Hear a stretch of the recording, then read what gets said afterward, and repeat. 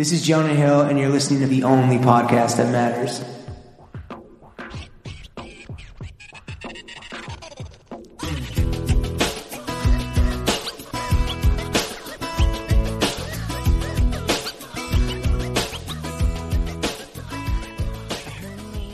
Throw Gang, we are joined by the king of quips, the prince of the pen, his majesty of the memoir, the witticism wizard, his honor of the Real Housewives, the baron of Bravo, the imam of Trump insults, the Houston head honcho, the emperor of essays, writer, author, and Beyonce's future ghostwriter, Michael Arceneaux. I was not anticipating such a lovely introduction in a dystopic nightmare, so thank you for having me. It truly is the least we can do, Michael. Yeah, put that for your next book. If you need a blurb, just put that in there. I probably will use that. Yes. I think this is going to be pretty fun, Michael, because you clearly have no idea what this pod is or what it is even remotely about. The first thing that we're going to do, and this might be out of left field or not, because you did start this with your camera off, we are going to talk about your outfit. And the choice for you is, do we want to start top down or bottom up? But we would love for you to walk the 18 million listeners at home right now. You could walk them through your fit. To be fair, I knew it was aesthetic related. However, I thought I wasn't. That's fancy. I thought I wasn't going to be on camera. But to be honest, the most you were going to get was like me in this Luther Vandross concert T-shirt that I got from the internet. That's very cool. That is aesthetically pleasing. But I got a fade in it just now, so I need to wash it. So I'm sorry I'm disappointing. So basically, I'm in a sleeveless black shirt that I cut up. I am in some running shorts, but I didn't go outside because it's hot. But it's all black, and I wore some nice Air Maxes with them. Ooh. I would have to go get them. Would that help? If you want to, I mean, I don't remember names. I'm sorry. It's like a pandemic, and I don't have sativa anymore. Yeah. I'm like barely holding on. I'm coming. 1 second. Okay, yeah, I was going to say we have I think only an hour with Michael, so let's go get the sneakers for sure. That's what definitely is important right now. This will be good. Priorities. I know, absolutely. It's a reveal. This is it's a reveal. It's an aesthetic-driven podcast. Though maybe if they were completely across his house, we maybe should have saved time. I already feel like I'm a strange guest, but to be honest, it's a pandemic. It's fine. Yeah, this is the new normal. I just wear black and basketball shorts now. Was the haircut your first cut since quarantine started? Those are infrared Air Max 95s, a fucking classic sneaker. Thank you. I wanted to at least impress you somehow, like something. I didn't want to be completely right. I had these on a minute ago before I took my shoes off. No, this ain't the first fade I've had. I've been so my barber left the shop because he didn't want to pay the rent, and then he got a bus and he started cutting out of a bus. Oh shit. And they clowned him for it. But then when the pandemic happened, I mean, people were hitting him up. So I've had him come and wear a face shield or a mask to cut me because I am vapid and I was doing press and I just needed to get a fade to feel alive. So this is not my first fade since it ended, but I've gotten a few just because he was up the block. And I was also wanting to support him, Cuts on the go. Yeah. Cuts to go. Yeah. Your press run has been pretty massive. I saw you on Breakfast Club, NPR and shit. But this is the only podcast that matters. And you may or may not know kind of what we're about, but we're here to tell you the three main subjects of this podcast are money. Okay. Ka-ching. Yes. Meats and cheeks, which we'll get to. That's sex and dating, I guess. Yeah. Sucking and fucking. And most importantly, ourselves. Jimmy Learn. Okay. That's what we talk about. Yeah, we're going to start off with the most important topic, which is the goddamn motherfucking boys. And it's interesting. So, you and I, we worked together years ago at Complex on some editor freelance stuff, but we've actually had kind of similar career trajectories. I mean, Throwing Fits and yourself. Your debut book, I Can't Date Jesus, it hit the New York Times bestseller list. Similarly, our debut podcast was called Fucking Sick by this dude on iTunes who went by the username DankAsses420. That's real. That's a real guy. That really happened. Yeah. And just like you, we launched our sophomore project this year. You just released your second book, I Don't Want to Die Poor.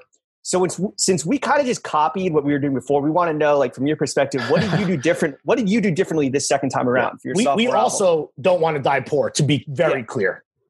Honestly, I thought a lot of shit was going to change, but it didn't. So when I wrote the book, it was probably one of the worst experiences ever because I was broke. I can't date Jesus. I think I'm amazing, but I'm Black, gay, and don't center white people and like to write the way I like to write. Sure. And I don't present myself in terms of like a pathology, like, oh, it's so awful to be you. So that doesn't make you as marketable at first. So a lot of people did not want to give me a book deal. I felt like a deserved based comparison on paper, blah, blah, blah. But, you know, they underpaid me. So I got high student loans, which is the point of the second book about private student loans. So I was fucked. So I definitely did get a bigger advance for the second book, which is what I deserve. Not rich advance, but it's more than what a lot of people get. However, as I write throughout the book, the fragility of life, as a lot of people are learning right now, you know, if your bills are really fucking high or if you start really behind, you're behind. So if you start behind, you're behind. It only takes but one or two slip-ups to fuck you over. I work in media, so you all are not completely foreign to this. But long story short version, but one opportunity I thought was going to be really great, moved me out to LA, all this other shit that was supposed to happen, it blew up in my face. You end up spending money you weren't supposed to. Nightmare. Was very depressed. So it was awful writing the second book, but I liked the second book better than the first one, although I like both books. So yeah. And Could you have written the second book as you did if you hadn't struggled like that in LA trying to be a flexer? Honestly, I mean, I grew up broke. So, I mean, I'm not rich now and I still got debt. So, I mean, I still keep the mentality. Like, I'm very cognizant of the fact that, like, most people in media don't really recognize that they can. It's a privilege to even afford the sacrifices needed to be in entertainment. So I ain't never forgot I was broke. So no, I still could have wrote it. I actually just, if anything, it would have been more peaceful for me to be like, you know, I'm done with this broke shit, or at least done enough with this version of it. Feel better. But I guess it helped in that, you know, if you're going to suffer through it, it makes it more real, right? Sure. Which, I mean, that's good for the reader, but like not good for me. Right. Absolutely. I mean, one thing that I think kind of defines your writing and just like who you are as a person and an awesome personality is like you're very unapologetic. And I mean, you said it yourself, like you're not going to debase yourself for, you know, for white people or anyone really. And you're not afraid to more. You're not afraid to, you and me both. You're not afraid to mix it up on Twitter, which I don't know if you guys follow Young Cynic, but he's a must follow on all socials. I try to behave now. Really? That's me trying to behave. This has been me always trying to behave. Do you get, especially as a Black gay man, do you get a lot of hate thrown your way? Yeah, I mean, it depends on so it's interesting. So all gay people can sound blah, blah, blah. But I think sometimes when I initially first started writing, I was writing about politics and like entertainment. So it wasn't an immediate giveaway, I guess, that I was gay because of the tone. It was interesting. I think my tone is very aggressive and people identify that sometimes outside of whatever. I hope that makes sense. But anyway, I wrote about Republicans. So racists will email you all the time. In fact, racists read Black media more than even progressive whites. So a lot of people do. So they hate read it. Yeah, like AOL News, when that was actually a thing, I was like 25 writing for politics, so I would get cussed out all the time from racists. Good for your traffic, though. Over the years, I've taken shots at like R. Kelly, Bill Cosby, multiple people before it was a thing, so people cussed me out because of that. The gay thing, people always quick to throw out that depending. Yeah, I don't give a fuck. I mean, I curse people out back. I don't come from nice. Like if you read I Can't Date Jesus, you know, it was a violent situation in terms of like the house. My dad, you know, kind of go with I'm not, I will fight you. I don't know how to say it. You can't physically fight now. That's not the way unless you have to. But in terms of like shit on the computer, I'm like, that don't bother me. Like if I've been robbed if I've been robbed at gunpoint and my biggest reaction was like, fuck, I could have got robbed home for free. That's how I always think about student loans. I'm not going to look at some words on the thing and be like, oh my God, my shit bothers me. And I ignore a lot of stuff, but I guess you've noticed, I will cuss you out because people think they can just say whatever the fuck they want to you. And no. You see, are people too sensitive on the other side of that? Like on the internet now? Like I don't think people are too sensitive. I think a lot of people can be assholes. I think a lot of people can get bucked behind a computer because they don't have to say it to you directly. Because that's my thing. Most people will not say fucked up shit to you directly. I've unfortunately had the most fucked up shit said to me directly from people who, around me, my family, other people. Sure. So it's different when you see it in person. But I think a lot of people kind of like, I don't say, let me not use the right words. Hold on. No, fucking people don't really say what they mean. They can say it on the computer. I do think some people can be sensitive, but no, I think honestly, a lot of people are awful and mean and will take advantage of that on the computer, and they just assume that you won't say anything back, be it because you're a writer or entertainer or a politician or whatever. But, you know, I don't come from as nice a background as some of the people talking that shit. So if you really want to say something, we can go at it. But I don't really think it's necessarily now. It's like a pandemic. So I try not to cut people out. It's kind of like wasteful energy, useless energy. Yeah. Does it ever like get to you though? Like does anything ever kind of stick? Because you really put yourself out there in your writing, and you're kind of like giving a lot of ammunition to people that if they want to use it. I mean, me and Lawrence, like we put ourselves out there, but not the way you do. And we put ourselves out there a lot, to be clear, and people use it against us every day. So I can't even imagine Michael. Jesus Christ. I was more worried about maybe the second book and writing about being broke, because that's more of a sensitive subject for a lot of people. And that's kind of like the worst thing you could ever be in this country, in spite of the fact that a lot of people, most people are kind of technically broke. They ain't technically broke. I worried about that. But at the same time, to me, it's like if I'm putting in a book, then I already need to be at peace with whatever I'm putting in there. So whoever comes at me, because if I allow myself to be potentially bothered by what someone would react to in a book, I'm setting myself up for needless stress. So if it's something I don't really want to put in there that I'm not comfortable with talking about yet, don't put the shit in there unless it kind of distracts from the narrative. So I'm worried about it, but I don't really care. That's why me and Lawrence, we just slice and dice every single episode. Anytime we expose ourselves a little too much, we just have Chef here, Hattori Hanzo. Put it on the paywall. It's smarter that way. Yeah, he's our editor. You have a good editor. We have a good editor. Yeah. But Michael, speaking of trolls, you are a renowned expert on Beyonce. So I want to get your opinion on this. She's been in the news recently. Is there any validity to the conspiracy theory that she's a globalist Italian-American Satanist, according to that politician down in Florida? Anne Marie Lestrassi. Mamma mia. Now let's get information. Is that a spicy meatball? As another country black Creole person with Louisiana roots from Houston, I need white people to let us have Beyonce. You take everything else. We're not giving Beyonce away.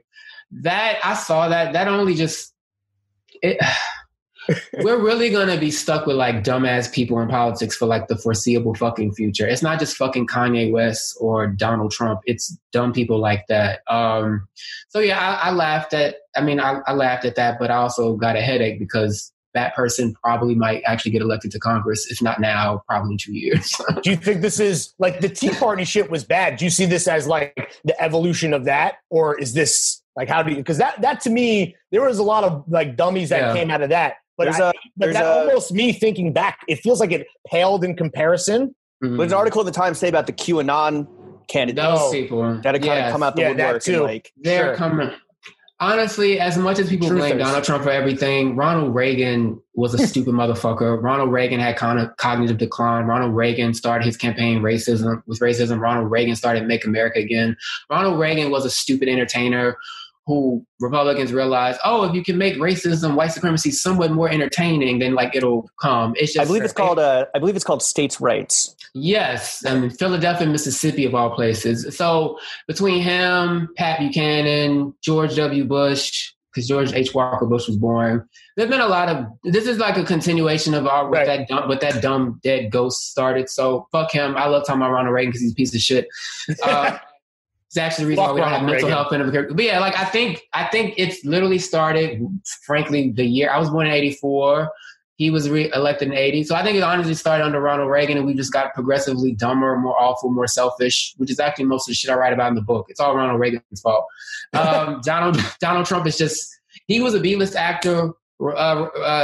Trump is a reality star. Tucker Carlson could probably be president. He's a cable host. That's the next kind of thing. All these. Did you know he's 51? Did you know that Tucker Carlson is 51 years old? He looks good, dude. He's like the white Pharrell, weirdly. I thought he was way younger. I think he actually is. It's not the Democrats. He's the one that's trafficking in like children's blood, because how else would he stay so young? Yeah, for real, dude. Someone should look into that. He looks good. Honestly, that fool was born rich, and if you know the right people, I don't know if he got surgery. You can just get a shot and fix that shit. Fuck him. Yeah, no. I mean, I knew he was that old because I actually used to read Tucker Carlson in college when I knew I didn't agree with him, but he didn't sound as racist. Sure. yeah. Is there anything? I mean, I know that Beyonce is like to you and to a lot of people, just I mean, billions of people around the world. She's like, you know, the goddess. Is there anything that she would have to do for you to lose your love for her? Like, what if she started spewing QAnon shit? Well, she would never do that, but Beyonce, I mean, I have been critical of Beyonce before when needed. It's probably no evidence of it now because my old blog is gone. Rest in peace to cynical ones. There might be some article here and there. But the thing is, I don't think she's perfect, but I mean, she's as close to perfect as we're going to get in this raggedy world. But no, my thought is no one is above criticism. I genuinely love Beyonce. I have offered criticism when need be, but for the most part, she usually acts right. I'm more worried about her husband. Ooh. Yeah, but do you get big neoliberal vibes from Jay-Z? We talked about this a little bit on the podcast in passing, but can we talk about Jay? How did you think he handled the kind of NFL partnership, and how do you think he is as a kind of leader?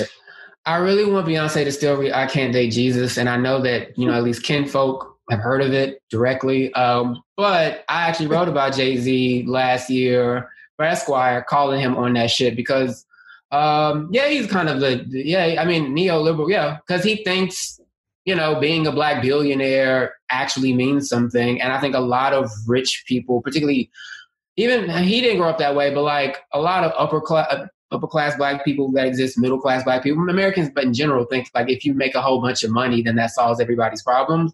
But I think hopefully people are learning essentially through Kanye and Jay is that you just becoming like the awful rich white men that have ruined the world isn't really going to help anybody else. And also in terms of like the NFL, it's just like, you knew what that was. Also, you can't rap that shit on Ape Shit, which is actually one of my favorite songs because I want a Beyonce rap album. That's actually Beyonce's biggest flaw. I don't have a rap album yet. You can't bars. Like, why would you? Yeah, she can rap, and she's been rapping since no. But I'm like, how you gonna talk all this shit about the NFL, and then you work with them, and then you pretend you can actually work with the people that's still not giving him a job, and then you say it no longer matters. Fuck off. Yes, it does matter. So it's like, I like Jay-Z. I always appreciate the music. Thank you for giving Beyonce these lovely kids, and you know. But you cheated on her, and you played Colin Kaepernick, and you need to atone. So that's probably the trouble with Beyonce. Harsh but fair. Harsh but fair. Yeah. It's good that you don't, no one's above criticism, like you said. And speaking of which, we're going to get to Kanye West in a second. But what are your thoughts on kind of Beyonce's, like how she's kind of pivoted or not pivoted, but started including more like the personal and the political, especially on her social media, and really being like outspoken in a way that she never really was before? I usually tell people with this, so I'm always, and it's not to you, but it depends on how long you've been paying attention. I've been paying attention to Beyonce. So like when she came out in 98, really before that, I've been there. I also know, like, she's been, even when Destiny Child was starting to pop and go mainstream, Beyonce was very personal. She was very outgoing. The problem was y'all didn't like her. And y'all say, sorry, I don't mean. No, to answer your question, I just mean, I think Beyonce took the cues of the LaToya and LaTavia breakup and the backlash she got and how they were being booed and remembered. I'm inserting words, but this is my thought. Beyonce is very aware of how superstardom works at a level that most people will never get. And she's particularly aware of how it impacts black celebrities, because there haven't been any really black celebrities comparable to her to me besides Michael and Janet Jackson. And look what happened to both of them. Yep. So I think a lot of what Beyonce has been doing has just been like, particularly when R&B was going down and black radio was going away and Usher was picking up the glow sticks and all these people trying to use EDM to stay afloat. And she purposely moved away from that. And she took the initial losses to kind of bring up, this is all in tandem of like building a lasting audience, also showing politics in terms of like, I'm not going to dilute who I am to appease white people or cater a mainstream market. I'm going to do that. And I think that does work in tandem with her politics. It's just that, she's already proven she doesn't have to rely on radio in that way to have commercial success, although I know that she's back on it. That, to me, made it easier for her to be political, but I think that was just something that was going to happen naturally and organically, and it should, because to me she's always been what considers pro-black, because I think a lot of, respectively, New York, LA based folks, you think you have to see like an ideology and like statements to show to something what is pro-black or what it means political. But what I mentioned, I Can't Date Jesus, and hopefully the view has been private, but like I'm going to be who I am no matter what that is. I'm just going to be the best at it. And if people come to it, cool. Because for folks like me, you know, again, I can't date Jesus is the idea that black people don't care because they're homophobic and white people are too racist. And none of those things are necessarily rooted in true. But like 74-year-old white women love me. A bunch of gay black boys love me. Mm-hmm. Random straight white men that find the books like, you know, I didn't think I would like I Can't Date Jesus. But basically, you know, reading about you being scared to suck dick helped me see something in myself. I'm paraphrasing, but like, people can read a good story as a good story. I just think that's an extension of Beyonce's politics. And then being more outwardly like, fuck it, sure. Personally, I don't really need political Beyonce. I mean, wait, let me put that back. I like political Beyonce, but personally, in terms of bops, I like Black Effect, but I just really want to talk about being that bitch. So I kind of like the Savage remix. Sorry. I hope I actually answered your question, but like, I really want to just... And that had bars. Yeah. That was huge bars. Yeah. All right, let's move on to maybe someone that you don't hold in as high esteem as Beyonce, which is Kanye West. I do not. No. You're not a fan of him as a thought leader. Yeah. Honestly, I used to be a big fan of Kanye West. I remember still being at Howard Homecoming 05, him in the backpack, being really cool with him. When I was an intern at MTV News, I actually befriended, I didn't know at the time that I was his girlfriend, but I did. So I actually Alexis Pfeiffer? Not Alexis. I met Alexis in LA when I lived there, but it was another one. I wonder what she's up to. She was pretty when I saw her, but that was years ago. I mean, pretty and still popping. Sure.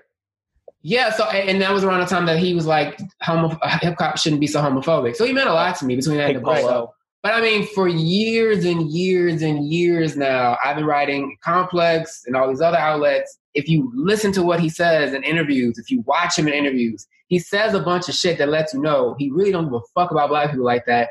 His only interest is essentially being like a rich white guy. He has befriended racists. He has defended racist fashion designers. Was the ACP guy where he basically said they could say, APC, his boy. He defends that stupid... He got dragged on the episode that came out today. Damn, so 2 weeks in a row that we're dragging APC. Let's fucking go. Then it was the racist photographer that tried to adopt a black kid for a picture, some dumb shit like that. I forgot her name, but she's awful. So him being cool with Donald Trump is not surprising because I understand that there might be some other issues there, but by and large, he's not smart. He said one nice thing about black people a long time ago. And while he's recently might have given some money, he's basically a dummy who's now rich, who can't do shit. And now I got to deal with more dumb rappers. I'm trying to be nicer. Sorry. Let me not say that. No, fuck it. That was done with Chance Day yesterday. Uneducated people. Yeah, that was bad. I feel like that was a pretty embarrassing look for Chance because, like, you don't have to, like, already people think you're corny and the wife guy and that you don't have any slaps anymore. You don't need to then go and, like, endorse Kanye West just because you guys are homies. Like, that's... Why was he asking that dumbass question he already knew the answer to? Like, my God, you were born with, like, I don't come from money. Like, you're like, he's like I'm damn near gated community. I had burglar bars in my house, and you went to the best, like, better schools and all this other stuff. Your dad worked for Obama. So you actually could ask somebody, yo, what's between him and Joe Biden? I don't even fuck with Joe Biden like that. But obviously, what's the difference between him and Kanye West? Kanye don't read.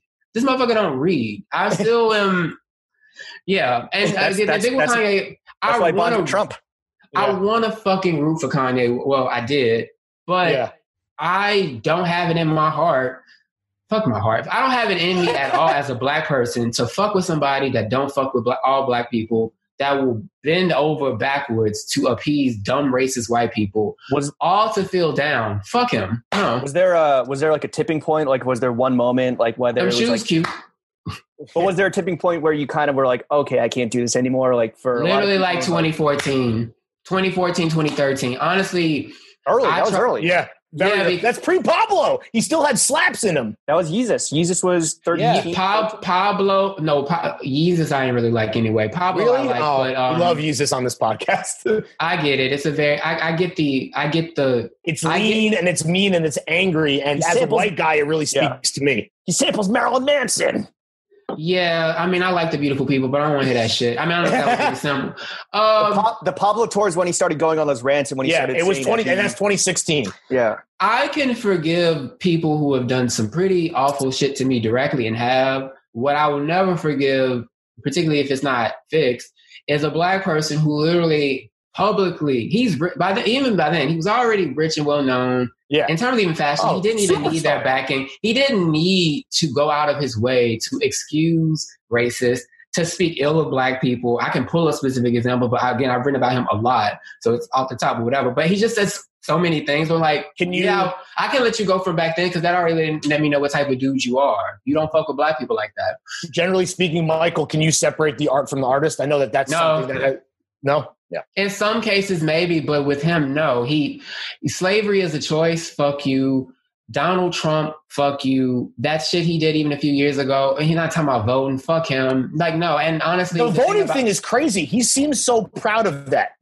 I know it came up again in the most recent whatever Forbes, whatever that is. I don't know why they keep entertaining him. Obviously, I guess for clicks and shit. But the voting thing seems like the fact that he doesn't get that's the way that he could be a good influence. You know, like I don't. Well, he don't. By saying that you're registered to vote, I don't know.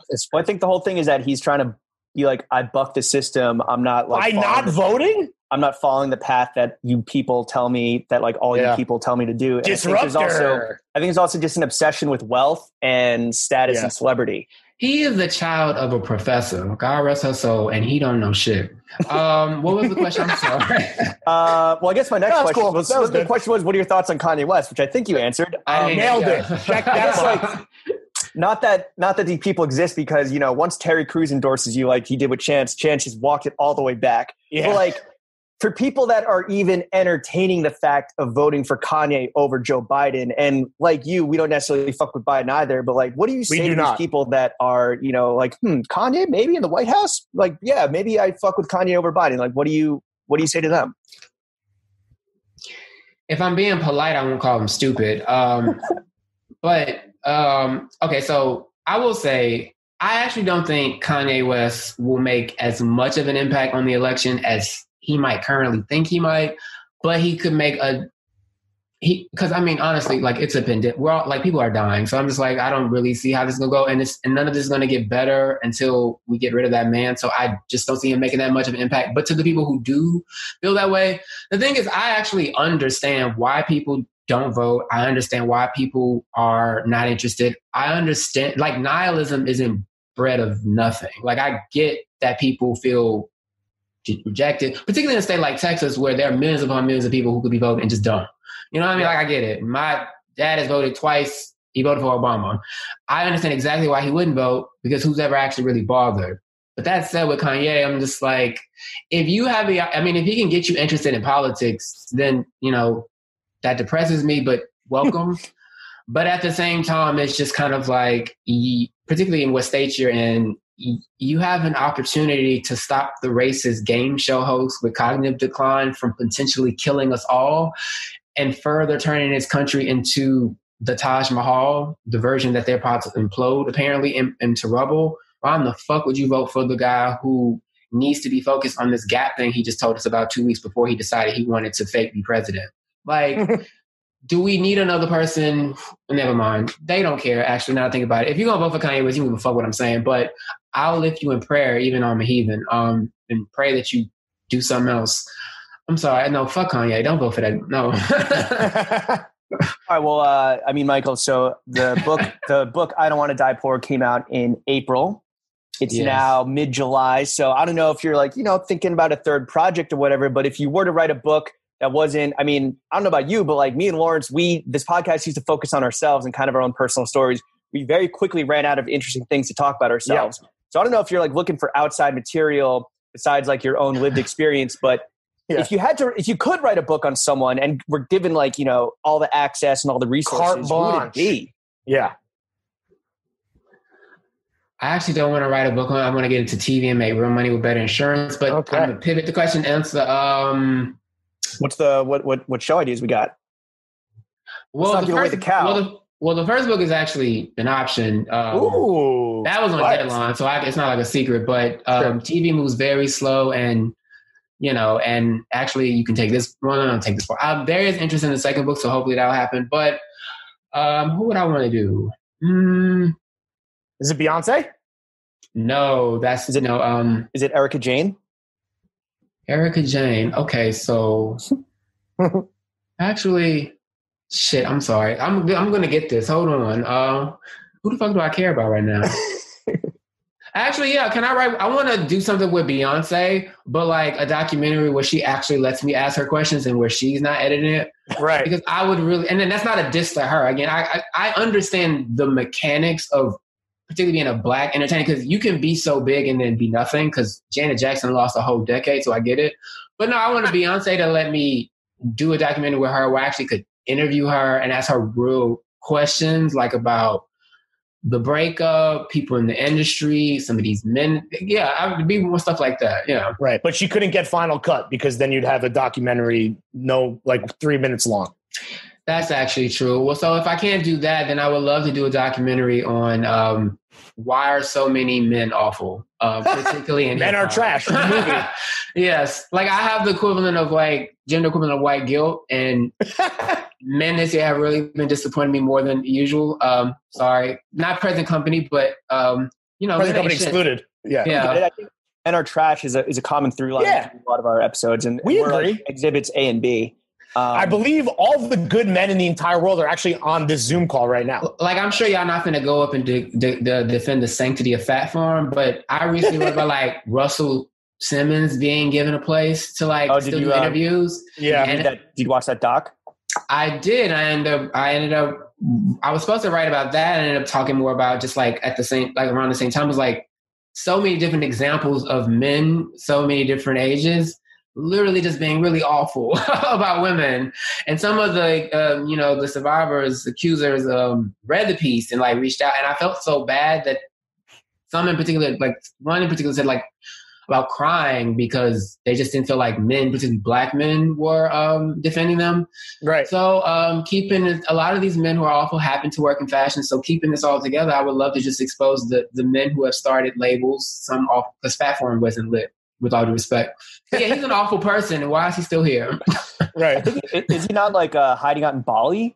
Yeah, I thought he absconded. Where they curiously can't, they don't have extradition. Yeah, but he's still doing press. He's doing Zoom from Bali. That's fucking... Yeah. I mean, so you mentioned, before you're so rudely cut off by this trash man next to me, Lawrence, you said men, particularly in hip-hop.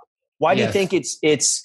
I mean, do you want to dig into that a little bit? Like, I mean, the misogyny in the lyrics, I think, has been like endemic throughout like the whole genre's history, but like, well, hip hop is still by and large the most popular pop culture like thing in the country. So I mean, whatever globally. So just commercially, like we're all contributing, but in terms of like some of these people who I think should know better, particularly if they're like over 30 or fucking 20. It's just many examples like people in the press who shouldn't be giving him space to talk, or at least pushing back hard on him. It shouldn't be just women pushing on him. Spike Lee shouldn't be defending Woody Allen and then taking it back on Twitter.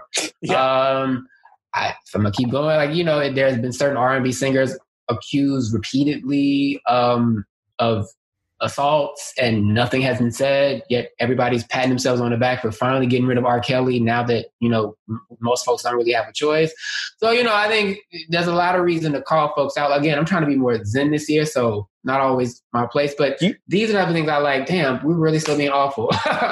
It is curious that like the music industry has, yes, there's been some like, high profile like cancellations, but like the Me Too movement never really kind of like ran through the ranks of the industry, not just the front, the consumer facing artists, but like the executives and besides guys like Russell Simmons and a few other like big execs. L.A. Reid has been accused, and I wrote something else before the Russell thing and noted it. I will say where, but she was like a senior VP somewhere at a major label and definitely hit me afterwards to literally just vent about these men in space. So it's like men in music in particular that are allowed to do things. So I would love to do something like a on the record, but just kind of not because it needs to be from a male perspective, but I think other men are not holding men accountable. So I could trash Fat Farm. I could talk about some of Kanye's earlier works while also pointing out how like all of these men are garbage. I'm really rambling, but somebody's probably gonna take this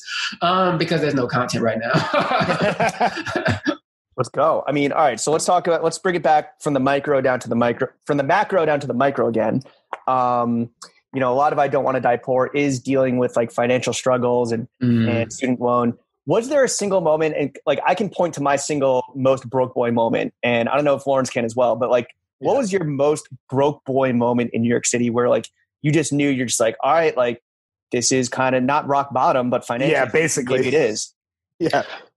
In the first chapter, essay, I talk about how I was finally up for like a paid speaking gig. I had like in the first time I was featured in the New York Times Sunday Review. My book was coming out, and I was going to go talk to Andrew Sullivan of all people, which was not a pleasant experience. But because of a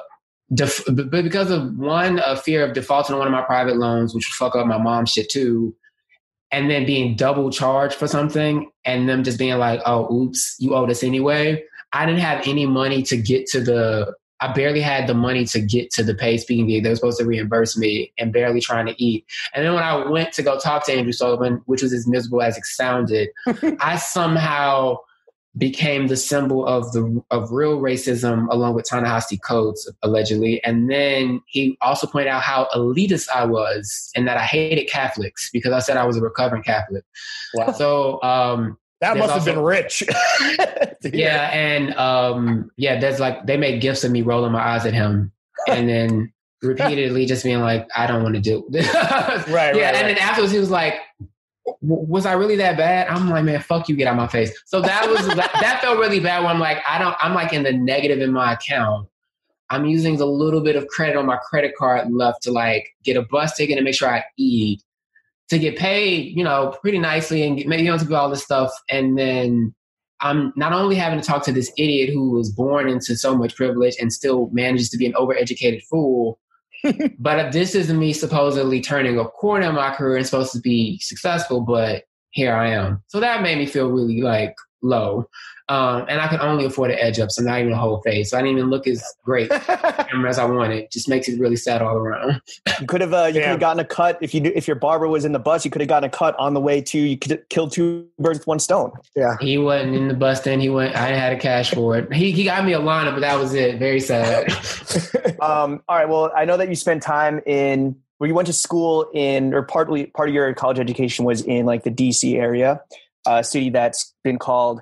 It has the charm of a northern city and the efficiency of a southern city. You've lived in LA, is that right? Is it efficient as a southern city? They say that about DC? Yeah. That's generous. Who you say? I'm sorry. You spent time in LA where there's just Zanny in the air, right? Yeah. And you're now in Harlem, in the greatest city in the world, the only city that matters. What do you miss most about, but you're from Houston, so I guess my question is, what do you miss most about living in the South or Texas? I miss the food in Houston. I miss the people in Houston. Fried grape Gatorade, is that right? Fried alligator. I don't fuck with the gate. I saw that. No, the thing about Houston is like Houston, even if it's a country ass city and it's kind of like become even bigger than when it was already big as a kid, it's probably one of the most diverse. I mean, it's already technically now as ethnically diverse as New York. And so in hindsight, I realized, and even then it was always like 1 in 4 foreign born. So even if you don't grow up with money, even if you don't have a lot of access, even if you're prone to like the way cities are segregated, you're still exposed to a lot more different types of people than you even realize. So that part I actually miss. Just things are slow in the South, and it's also like quieter and people actually respect space. It really blows my mind in New York. Like, God bless y'all folks. But when people walk in the center of the street, it blows my mind because I'm like, you live in a tiny, overpopulated city. Motherfuckers are always moving. None of you people think, let me just lean on one side so I might not be in somebody else's way. That one little thing is like, oh God, I get the fuck out of here before flu season. We all gonna die.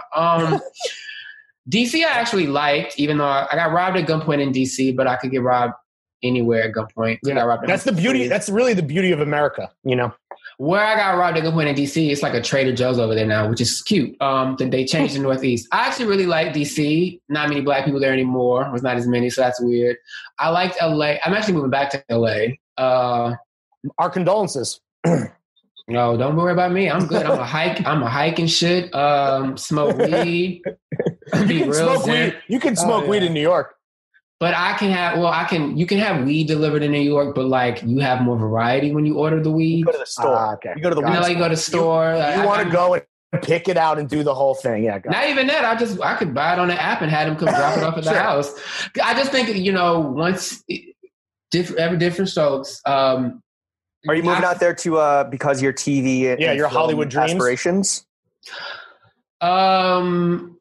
Yes. I mean, that's part of it, but honestly, have already decided. I mean, TV, I would love to make TV money, but realistically, a racist game show host is control of our destinies. California just got shut down again. So, as much as I think I would be great in television, that's still case by case, pandemic by pandemic. So I need to sell some more books in between and then just go live in California in a nicer apartment with my weed delivered and hiking. I'm planning for TV, but I'm realistic to the fact that nothing is for certain. I just think at my age, right, it's the happy medium between what I miss in the South and what I got to do to make money. Although my mom now thinks I should move to Atlanta, and she used to be with that gay shit. So I'm like, that's a different turn. So we'll see. I ain't moving to Atlanta.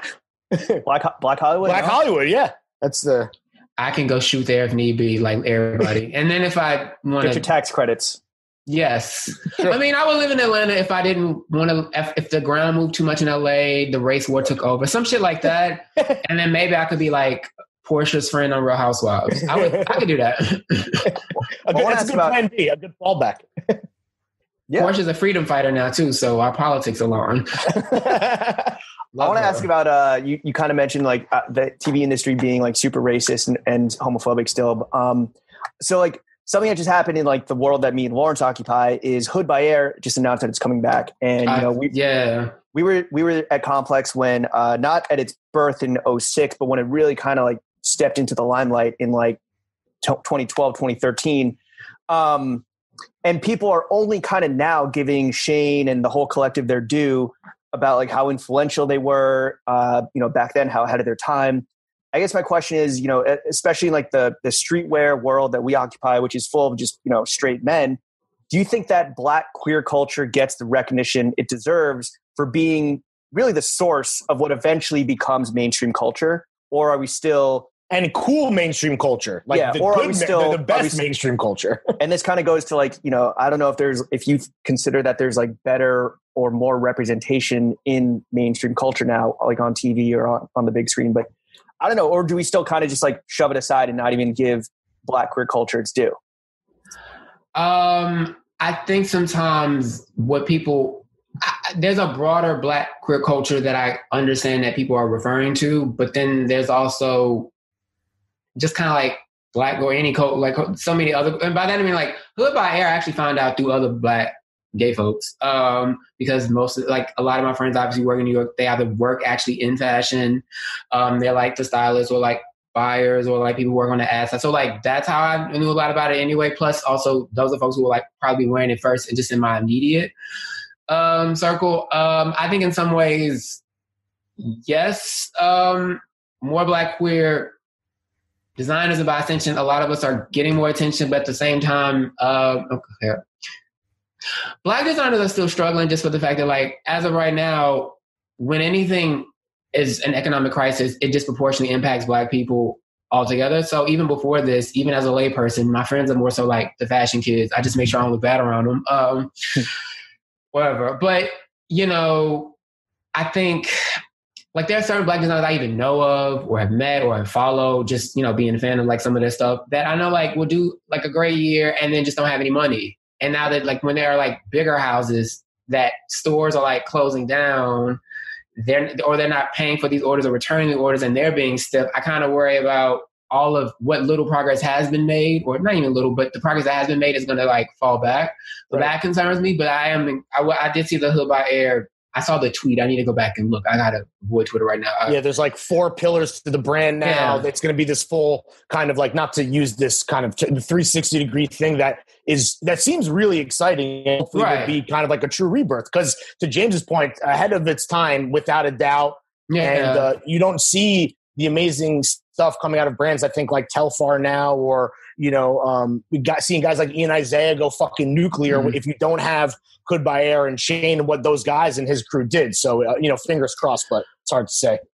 I just remember that being such a big thing and then seeing how quickly it went away. So it was nice to see it come back. But ASAP Rocky did not fucking help, by the way.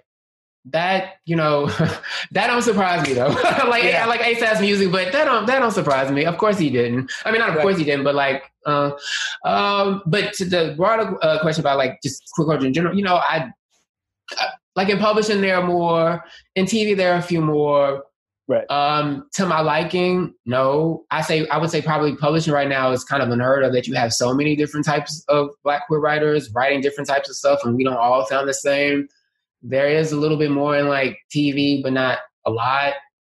It's even less in film. Actually, while I was trying to smoke my way through the Dystopia and going through all of the queer... That's a good episode title, Smoking Our Way Through the Dystopia. all of the queer-related content on all the streamers, it was so bad, and most of the stuff didn't even really apply. And if you were Black in particular, I'm like, how does this Keke Palmer movie Pimp fit? But I guess technically she it's just like, it was funny, but it was also like, we don't have a wide range of stuff. Like Pimp should have it, but like there's that in Pariah. So do you see any Black queer women? When you think of Black queer movies led with men, Moonlight is all you can think of. If I ask you a TV show, then, and honestly, even in some of the conversations I've had about, I Can't Do Jesus adaptation, I've heard deja vu. I mean, I've heard excitement, but I've also heard the deja vu comments about trying to sell I Can't Date Jesus, where somebody said, "Oh, this has been done before," and you're like, "Really? Where?" Yeah, like where does that exist? Because y'all keep telling me it doesn't exist. This is why you won't take a risk on it. So I'm encouraged, but it's just very disappointing, and I know that we're basically being like, the depression again doesn't really help, but I'm still hopeful because white people have discovered racism really exists and we weren't making it up. So so we still have hope. In your very initial conversations around like TV adaptation, and have you felt any sort of shift from like white people or the people occupying the boardrooms or those in power that are like maybe more inclusive or more open to hearing thoughts from your the people that aren't traditionally in like writers' rooms or boardrooms? I think when I Can't Date Jesus started, I was fortunate enough in that I think because of Moonlight and other like shows and proposals already development that helped. That doesn't mean that I'm still not susceptible to the. Honestly, for the rest of my life, I always know that people are going to undervalue my commercial viability, and not just mine, but my voice and whatever I want to do. I'm encouraged as of late with certain folks that, there seems to be like an actual interest in kind of paying maybe what you owe. But we'll see by the end of the week. I would have a better answer for you. I have some a meeting, but we'll see. Check in. Yeah. We'll have a little epilogue. Yeah. I would just say like in one situation, it sounded all nice. It's how it usually starts. And then it kind of fizzled away. And now there are other people who might be more committed in light of recent events. So we'll see. Right. But it's really hard to sometimes hold folks accountable when you just know how this keeps going. But again, I'm trying to under how optimistic note. So somebody give me a TV show. Several. well, listen, you have Throwing Fits, the only podcast that matters, rooting for you. We're in your corner. Michael, as a gay Black man who's also clearly very progressive in his politics, how do you balance identity politics with like class issues and, things like we've been talking about, student loan relief, universal health care, that kind of stuff? I think everyone is informed by identity politics, particularly in America. I think the problem more often than not is that people either can't look outside of their identities and when trying to make like a broader assessment, or they don't factor in other people's identities and circumstances, and how that might, impact how they feel about something. In the case of student loans, over $1 trillion of debt, so obviously impacts everybody, no matter who you are. But if you are Black, you might fall more victim to private student loan debt, which is not really even, it's 100 billion of the more than 1 trillion, but 100 billion is a lot of money. 100 billion disproportionately impacts Black college graduates. Where do most Black people graduate from college from? And it's not about whether school is better or not for the people who have those mindless arguments about PWI and Black schools, but most Black people, by honestly virtue of circumstance, but there's no sense in that because they were made for us, graduate from Black colleges. Black people don't have as much capital for a lot of different reasons. So these lenders take advantage. I take full responsibility for the loans I took out in the loan. But what I explain is that this whole concept of personal responsibility, it doesn't negate the fact that like the system as designed literally fucks over everybody. It just fucks you over a little bit worse depending on where you fit on like the totem pole.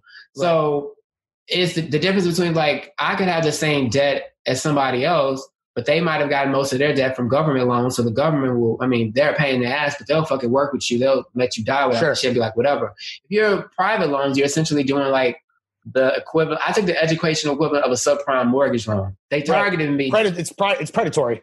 Yeah. So I just as of now, I finally started paying off some loans, some of my private loans last month. I'm not out of debt. I have a ways to go. But on a 12-year plan, which I guess might have been extended to 13 because of the 2 6-month breaks they give you, I've already paid $90,000 in loans on a $60,000 loan since 2007, the end of 2007. That doesn't include the small government loans I took out that have since tripled because you actually can put those in. For instance, so again, that's my thought. Or the extra loan I took out, a private loan, because I had medical issues that made me end up having a school year. Again, it's all my issue, but the fact is there are other ways to do this that didn't have to be so predatory, but they were by design kept away from me. Like, and people keep saying even now, like, oh, would you go back and do all these? Like, I was like, yeah, what the fuck else would I do? Like, yeah, right. I wouldn't be in the position to do any of these things. Even if I went to a cheaper school and I would still have debt. And regardless, most people, regardless of what you're making in this country, no matter how big you think the check is, it's probably not what you should be getting. Absolutely. Because for 40 years, we've been all stagnated. So in that way, it informs all of us. But the identity politics, and sometimes it's some folks, well, particularly that New York Times thing, a lot of people, definitely a lot of people, white folks especially, well, I did this in 19-something. I did this something years ago. I don't give a fuck what you did because it doesn't matter what the fuck you did. I'm not going to benefit from debt cancellation, but now more than ever do we need to have it because, again, it disproportionately impacts some of us more than it should. By and large, it would benefit all of us because more people would be able to buy shit, buy clothes and shit. I never even got to buy Hood Out Air. You know why? Because I was paying over $1,000 a month in student loans. So for a while, I couldn't even, do the drip because the drip went to the debt. Your whole drip budget was to pay off loans with interest. Yeah, and I had to humble myself. Nobody should have to go through any of that. So it's not even not being able to drip. I'm talking about struggling to eat, pay bills, absolutely. Do stuff. But like it's all of those things work in tandem. So why people are like, I'm so much better because I paid this off? Like, fuck off, you're not. You shouldn't. Your thought should be, let me be less of a selfish asshole. For some reason in this pandemic, it's literally dependent on everybody being less of a selfish asshole. So many Americans seem very dedicated to being awful. Yeah, no. The lack of empathy in this country is going to kill us. Simple as that. Michael, we're running out of time here, so I want to move on to the second topic. We're done talking about ourselves. We've kind of already been touching on money a lot, but we are going to get into that. And we do think that kind of like salary and revenue transparency is radically a much needed conversation to have. So while this used to be a gauche question, now it's actually super progressive. We want to know, how much money do you make? Yeah.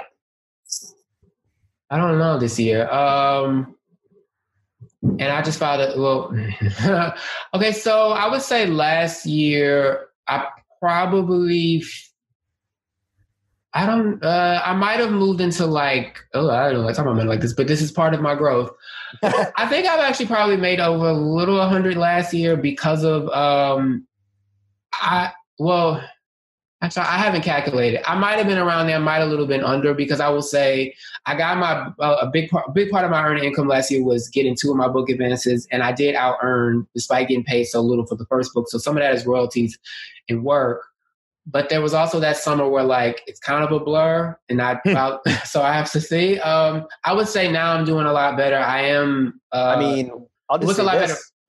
I'll just say this: like, you are one of the very few people we can probably count on one hand that have actually honestly answered that question. Yeah, because it's such a taboo subject.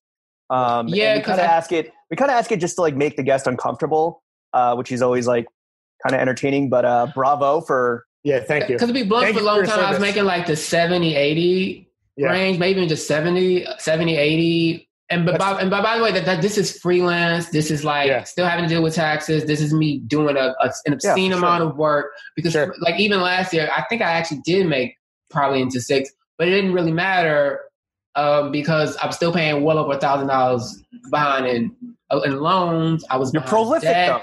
I lost my health insurance when I became a New York Times bestselling author because before that year, when I was writing the book, I didn't make really anything. So it just kind of depends. I'm better off now, but as I try to remind folks, like the fragility of the economy is a lot more. Oh, we know. Yeah, I know. It's like right now, I'm doing good, but who's to say, somebody will be like, our budget. Yeah. Right, for sure. Absolutely. Yeah, we try to get people to pay $5 a month for a second podcast, and it's tough for some people to even afford that. I mean, it's not good. We're not as good as you, but still, Well, no. Y'all have a massive following, but it doesn't even matter because people are struggling. Just like me, like I released a book at the time. It was the deadliest week of the pandemic, and I had been repeatedly saying on Instagram, like, I ain't got money to pay your bills because I'm trying to get these people off my back. Get me and my mom out the ghetto. That's hyperbolic, not, but right. I also know asking people, even on paperback, which is much cheaper, asking people to spend $12, $15, $17 on a book is a lot to ask when people are trying to figure out how to pay rent, how to eat, how to do anything off of $1,200. So as grateful as I am when folks say, "Oh, I spent my Trump check on you," I was like, "Did you have it?" I've even bought books for people, which I had planned to do because I already knew if you had student loan debt the way I do, which a lot of folks do, it really does depend on what you can do for leisure. So I tried to be helpful in that way because, the book is funny but honest about how it can be being broke. And I also tell people that. And very poignant to this moment. Yeah. Thank you. Yeah. Because I felt was interesting. Like laser specific to right now. I hate how specific it was. Right. My concern is like, a lot of people were dealing with the year before, because we've had this blinders of like, oh, the economy is great. I'm like, is it? Yeah, right. For who? when most folks say they're 2 checks away from like complete ruin, as we've been here for years, we now have proof. Like the bread lines are long. It's but I get it. I'm grateful. That's why I actually need to hurry up and sell another book or 2 or 3 just in case. We have money coming in. You never know. Mike, I want to get. Some people live check to check. Michael lives book to book. It is what it is. I want to get into the third and final topic, which is a check. Yeah, which is a check. Same shit. H2O lean, same thing. Yeah. Meats and Cheeks. Are you booed up right now? Are you partnered up? No, do not. All right, so between LA, New York City, and DC, which city between those 3 has the most trash dating scene? Yeah. I don't know if that's fair because I've had my own issues, but no. Personal problems aside. When I was an intern, New York was great. It's not for me now, but there are many attractive people here. I really wanted to be a hoe before I left, but can't do that. Just got to masturbate. DC has a lot of nice looking people, but no disrespect to the area. So I said it wrong, my accent off. But them Capitol Hill types, ugh. I hate it. I hate. What are they just like? Are they just like closeted, like looking for? Some are closeted, or just some are self-important. In terms of the class shit, like fundamentally, I just am. I don't have. I still live in a little bitty apartment in Harlem, so even though I'm making more money, I'm still paying shit off. Sure. But even then, I have the perspective of somebody. I just didn't grow up with money. When people see my house, they're like, "Oh shit, that whatever." I'm still a little bit, it might not give away because of the gay, but I'm a lot more hood than most of that type I can deal with. I love a smart man, but you can be smart and hood and just not pretentious and boring. And most of them DC people, whatever. There's a few I still want to fuck though, so we'll see. Keep on alive. What are their names? In case they're listening. Yeah, do you want to shout them out in your plugs section of the podcast? Well, he don't know me. I just seen it. We have mutual friends. It started with it. Yeah. All right. Well, when you come back on the pod to plug book number 3, I got it. LA. I'm actually people. People give me more attention in LA, and I don't live there. But that's not a good thing because that could be something else. Because I've had family members that never talk to me, being like, "Hey, cousin, no, fuck off." All right, Michael. Thank you for coming on the only podcast that matters. Where can the kids follow you? Yeah, I am at Young, spelt the regular way, SNICK. So that's Cynic. That was my rap name from a blog post. I just never changed it. So it's my version of Jeezy. I'm gonna be Young Cynic when I'm like 50. Sure. Thank y'all for having me. I No, appreciate thank it. you, Michael. I talked y'all's head off, but yeah. No, you're Bro, fucking hilarious normally you and got thoughtful, to we come back on appreciate for part 2 because normally these last 3 or 4 hours. So that's what we. I would definitely have a little taster, an appetizer. Sorry, Michael, hop off the Zoom. Chef, hit that motherfucking outro music, baby. I had a really good time having me back. I'm a savage, classy, bougie, ratchet, sassy, moody, nasty, hacking, stupid. What's happening? What's happening? Hips tick tock when I dance. On that demon time, she might start her OnlyFans. Big B and that B stand for bands. If you wanna see some real ass, baby, here's your chance. I say left cheek, right cheek, drop it low and swing. Texas up in this thing, put you up on this game. I be parking my frame, gang, gang, gang, gang. If you don't jump to put jeans on, baby, you don't feel my pain. Please don't give me hype. Write my name in ice. Can't argue with these lazy bitches, I just raise my price. I'm a boss, I'm a leader. I pull up in my 2-seater and my mama was a savage. Nigga got this shit from Tina, I'm a savage. Yeah. Classy, bougie, ratchet. Yeah. Sassy, moody, nasty. Yeah. Acting stupid, what's happening? What's happening? Bitch, I'm a savage. Yeah. Classy, bougie, ratchet. Yeah. Sassy, moody, nasty. Yeah. Hacking, stupid, what's happening? Bitch, what's happening? Like Beyonce, like me. He want a bitch like the stallion with